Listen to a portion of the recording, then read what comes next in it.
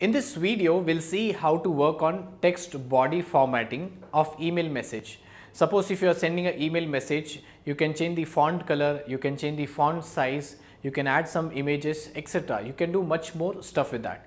Let us see that. Now, I'll be sending an email message to one person, okay, and wishing him a birthday. So, I'll say many happy returns of the day and I'll send an email to that person. So, let us see that. Now, in the home tab, I'll just click on this new email. I'll type the name of the person to whom I'm sending an email message. So, pavanlalwani@hotmail.com. The subject would be regarding birthday wishes, and I'll write here as Dear Pavan, many happy returns of the day, regards, Tutorialspoint admin.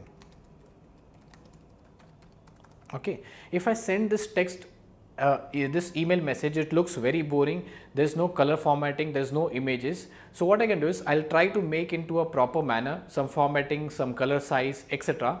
So first thing is I'll select this text which is wishing him a birthday. Okay, I can just select the text and change the font of this. So I'll select some other font. Let's say I'll select here as this font, and I'll increase the size of this by just clicking on this capital A button over here.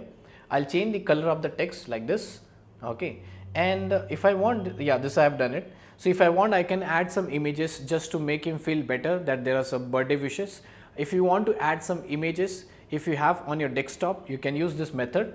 You can just keep your cursor at this place, because after this text I'll be adding some image.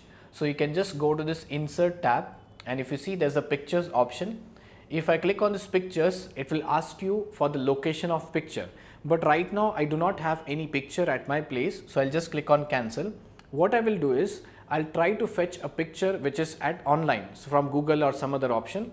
So I'll just go to this option as insert online pictures, and it will give me a Bing image search the web. So I'll type as birthday, enter. Okay, so I've got so many images. I can just scroll down and select any image here, but what I'll do is I'll select some image like this one. The checkbox is selected here, so this image will be inserted if I click on this insert button. So I'll just click on this insert button, okay, and this is the image which is inserted. It's a very thin line, you'll not be able to see here. You can see this one. So I'll just try to increase it. I'll try to increase and properly adjust according to my size itself. I'll just reduce the size. Okay, I'll just reduce the size again.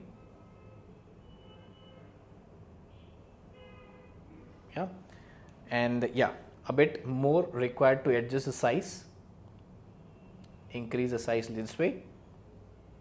Okay, now it looks better. Rather than sending a simple text, I have just formatted a text. I've inserted some image here. If you want, you can add some PDF, Word document, anything as per your condition which is required. Finally, if you have done, what you can do is you can just simply, I'll just press enter here. So one space is required. After doing this, simply you can just click on send button like this, and this email will go to pavanlalwani@hotmail.com. So I'll just click on the send button. Now, if you see the email has been gone to the particular person, what I'll do is I'll go to my outbox first. Let me check. I'll go to this outbox to check whether the message is there or not. So there is no message. Now I'll just go back to the sent items, sent email, okay, and sent email. If you see, that's the birthday wishes which is sent here. So if I click on this place, on the right hand side, if you see in the reading pane, many happy returns of the day, and the mail has been sent. So what I'll do is I'll open into the Hotmail account on the browser itself. So I'll open my browser. So if you see, I'll click on this birthday. Okay, this one is the message. So it says many happy returns of the day. The image is present, and at the bottom it says regards Tutorialspoint admin. Fine. So this is the message which I've got.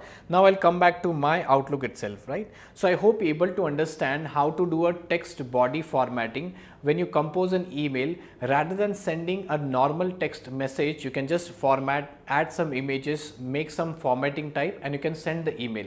It looks much more beautiful as compared to a normal text message. That's all for this video.